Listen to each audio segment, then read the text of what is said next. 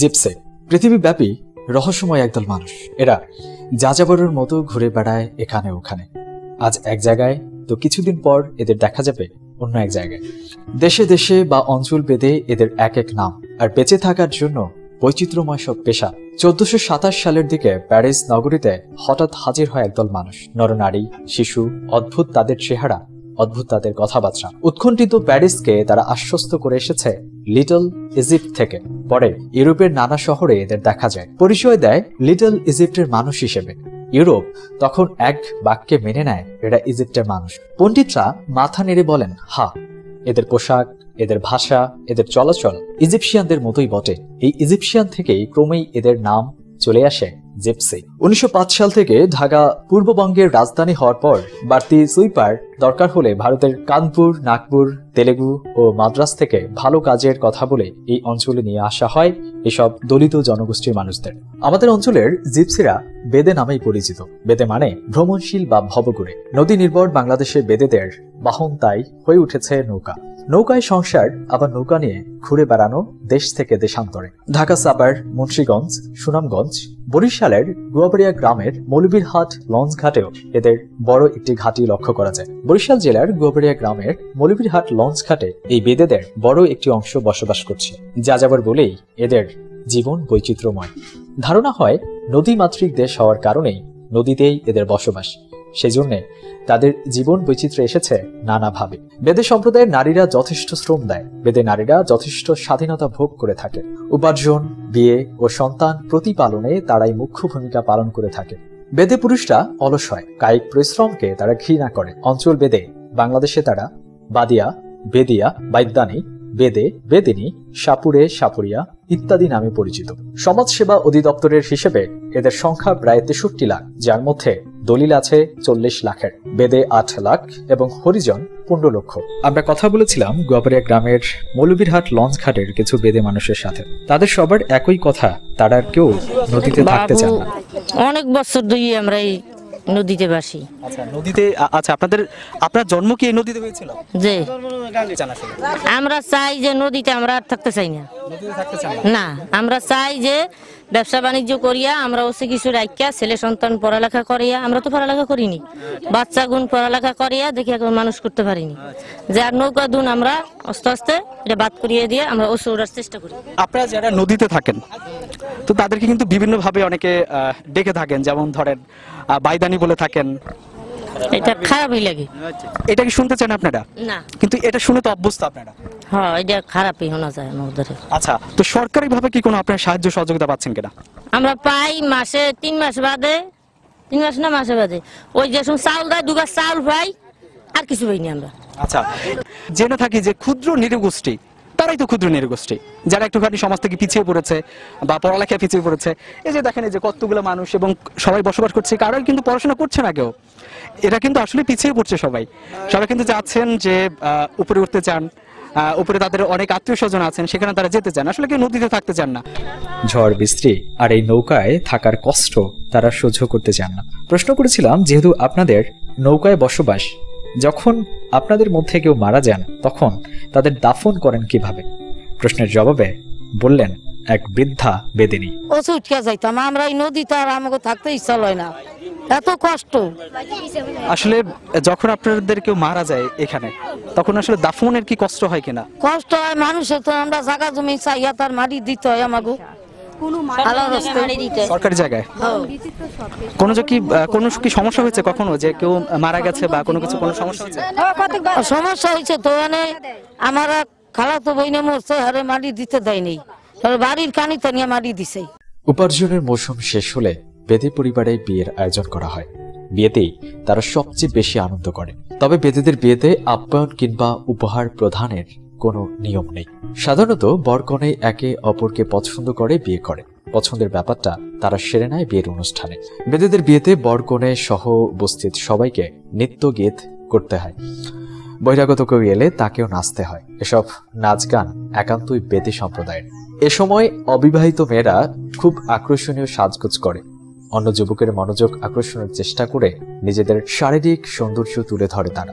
কোনো বিয়ের অনুষ্ঠানে এভাবেই তরুণ তরুণীরা নিজেদের বিয়ের সঙ্গীও খুঁজে নেয়। বেদেদের বিয়েতে বিশেষ কোনো ধর্মের রীতিনীতি নেই। বেদেদের বিয়ের আগে হবু বর একটি গাছে উঠে সবচেয়ে উঁচু ডালে গিয়ে বসে, আর কনে দাঁড়িয়ে থাকে গাছের নিচে। কনে বরকে নেমে আসার জন্য বারবার অনুরোধ করা সত্ত্বেও বর নেমে আসে না। তখন সে বরকে প্রলোভন দেখানোর চেষ্টা করে, আমি তোমার সংসারে কাজ করব, শ্বশুর শাশুড়ির সেবা করব, ছেলে মেয়েদের লালন পালন করব। বর নির্বিকার হয়ে উঁচু ডালে বসে আছে, নামার কোনো লক্ষণ নেই। কনে এবার বলে, আমি তোমার বিরুদ্ধে কোনো অভিযোগ করব না, তুমি যা বলবে তাই শুনবো। বর তবু বসে থাকে। শেষে যখন কনে বলে, তোমাকে আমার ভরণ পোষণ করতে হবে না, বরং আমি তোমাকে সারা জীবন রোজগার করে খাওয়াবো, তখন বর গাছের মগডাল থেকে নেমে আসে। এরপর তাদের বিয়ে হয়। একাধিক বিবাহ এবং বাল্যবিবাহের প্রচলন এদের মধ্যেও আছে। বিয়ে করতে হলে কনেকে অর্থ দিতে হয়, যার যেমন সামর্থ্য সে তাই দেয়। এই অর্থ বেদিনীর কাছে গচ্ছিত থাকে। স্বামী স্ত্রীর মধ্যে কোনো কারণে ছাড়াছাড়ি হলে সম্পত্তি ছেলে মেয়েও ভাগাভাগি হয়। সর্দাররা বিচার করে যা রায় দেয় উভয় পক্ষকে তা মেনে নিতে হয়। বিয়ের রাতে স্বামীকে সন্তান পালনের জন্য প্রতিজ্ঞা করতে হয়। যতদিন স্ত্রী উপার্জনের জন্য বাইরে থাকে ততদিন স্বামী সন্তানের প্রতিপালন করে। বিয়ের পর স্বামী স্ত্রীর ঘরে যায়, স্ত্রীর ঘরেই স্বামীর ঘর। বেদে নারীরা স্বামীদের আঁচলে বেঁধে রাখতে তুলনাহীন। পুরুষ বশে রাখতে তারা শরীরে সাপের চর্বি দিয়ে তৈরি তেল ব্যবহার করে। স্বামীর শরীরে তার নিয়মিত মালিশ করে তারা। কোনো পুরুষের পক্ষে বেদে নারীর এই কৌশল উপেক্ষা করা সম্ভব হয় না। বেদে নারীর মায়ার জালে পড়লে তাকেও গোত্রের হয়ে থেকে যেতে হয়। তাছাড়া পুরুষকে ঘরে রাখার জন্য তারা তন্ত্র মন্ত্র তাবিজ কবজ করে থাকে। পুরুষ বেদে নারীর কাছে দেবতার মতো। সব ঝামেলা থেকে তারা স্বামীকে আগলে রাখে। বর্তমানে বেদেরা সম্পূর্ণ ঠিকানাবিহীন এবং অনিশ্চিত জীবনযাপন করছে। এদের কুড়ে গড়ের ছাউনি হয় শত ছিন্ন পলিথিন কিংবা নাইলনের অথবা সিমেন্টের ব্যাগে, আর খেজুর পাতার পাটি দিয়ে তৈরি বিছানা। গ্রীষ্ম, শীত, বর্ষা, শরৎ, হেমন্ত ও বসন্ত সব ঋতুতেই ছেলে মেয়ে, স্ত্রী, পরিজন নিয়ে অবস্থান করে দিনের পর দিন, মাসের পর মাস। জীবিকার সন্তানে ওরা খুঁজতে থাকে আরো কত কিছু। পুকুর, ডোবা, জলাশয়ে কারো স্বর্ণ অথবা রূপা হারিয়ে গেলে উদ্ধার করে দেয় ওরা। নানা প্রতিকূলতার মোকাবেলা করে বেঁচে থাকে ওরা। অবহেলিত এই বেদে বেদিনের সভ্য মানুষের চোখের সামনে দিয়ে অবলীলা ক্রমে এদের জীবন কাটলেও কোনো মানুষই তাদের জীবন নিয়ে ভাবে না, অথবা তাদের পুনর্বাসনের কথা কেউ চিন্তাও করে না। ছেলে মেয়েদের পড়াশোনা করানোর ইচ্ছে থাকলেও পরিবেশ পরিস্থিতির কারণে সম্ভব হয়ে ওঠে না। যা আয় হয় তা দিয়ে কোনো মতেই দিন কাটে তাদের। কঠিন রোগ হলে চিকিৎসার ব্যবস্থা নেই, ঝাড়ফুঁকে সারলে তো ভালোই, অন্যথায় মৃত্যু অনিবার্য। নদীর রূপ বদলের সঙ্গে সঙ্গে তাদের চলার পরিধি ছোট হয়ে আসছে, আর তাই তাদের মতো অনেকে ছাড়তে শুরু করেছে নদী। নদী ছেড়ে কোথায় যাবে এই বেদেরা? তাদের নেই কোনো শিক্ষা, নেই কোনো কাজের বিশেষ যোগ্যতা। বাংলাদেশের সমাজে শ্রেণী বিভাজন না থাকলেও বেদেদের দেখা হয় কিছুটা আলাদা চোখে, আর তাই সমাজের মূল স্রোতে মেশাটাও খুব একটা সহজ কাজ নয় তাদের শুনে। তবে বেদেরা হারিয়ে গেলে বাংলাদেশের পুরাতন ঐতিহ্য আর সংস্কৃতির একটি অংশ হারিয়ে যাবে, আর তারা খুব দ্রুতই পানি ছেড়ে ডাঙায় আবাস গড়তে শুরু করেছে। অথচ 15 বছর আগেও পুরো বেদে সম্প্রদায় বাস করত পানিতে। খুব শীঘ্রই হয়তো তেমন দিন আসবে যখন আর কোনো বেদেকে নৌকা বাড়িতে করে নদী পথে ঘুরতে দেখা যাবে না। ক্রমে ক্রমে বিলুপ্ত হতে চলেছে বেদে সম্প্রদায়। দেশে প্রায় 17 লক্ষ বেদে ছড়িয়ে ছিটিয়ে আছে।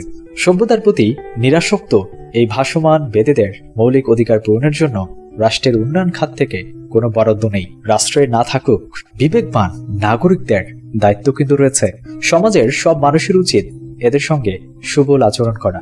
তাদের কারণেই আমরা হয়তো পরিষ্কারের বড়াই করি। ভারতের মতো আমরা সব চাষাবাদ ও রক্ষণাবেক্ষণের মাধ্যমে এই প্রকল্প থেকে বছরে 150 কোটি টাকার মতো বৈদেশিক মুদ্রা অর্জন করতে পারি। আমি মনে করি এই বেদেরাই এই কাজটা খুব ভালোভাবে পারবে। এই যে দেখুন, এখন রান্না করছেন তারা, এখন হয়তোবা খাবেন, আবার কিছুক্ষণ পর তারা আবার বের হবেন। জীবনের তাগিদে এরকমই বহমান নদীতে বোধহয় বসবাস করেই জন্মগ্রহণ, আবার এখানে তাদের মৃত্যু। চিন্তা করেন, একটা মানুষের কোনো পুনর্বাসন নেই, তারা এই একটা নৌকাতেই তারা আছেন, এখানেই তাদের জন্মগ্রহণ, এখানেই তাদের আবার মরণ। বড় কোনো আশা নেই, হয়তো একটা ভালো একটা গড় দিবেন, হয়তো ভালো একটা ঠাঁইয়ের সন্ধানে তারা আছেন। উপরে যেতে যান, মানুষের সাথে মিশতে যান, সেই সুযোগটা হয়তো বা পান না। অনেকে আছেন যৌন হয়রানির কিন্তু শিকার হন। যারা বেদেরা আছেন তারা কিন্তু অনেকেই আছেন যে যৌন হয়রানির শিকার হন। আমরা কথা বলেছি বিভিন্ন জায়গায়, তারা কিন্তু একই প্রশ্ন করেছেন, নানাভাবে তাদেরকে টিচও করে থাকেন অনেকে। হ্যাঁ, যেমন ব্যবাইজা বলে অনেকে, আবার বাইদানি বলে কিন্তু তাদেরকে অনেকে বকাও দিয়ে থাকেন। সহ্য করতে হয়, বেদে হয়ে জন্মেছেন তো কি করবেন। আমাদের এই আয়োজন আপনাদের কাছে আজকে কেমন লাগলো কমেন্ট করে আপনার মন্তব্য জানান, এবং এই ভিডিওটি ভালো লাগলে অবশ্যই লাইক, কমেন্ট এবং আপনার ফেসবুক ওয়ালে শেয়ার করতে ভুলবেন না।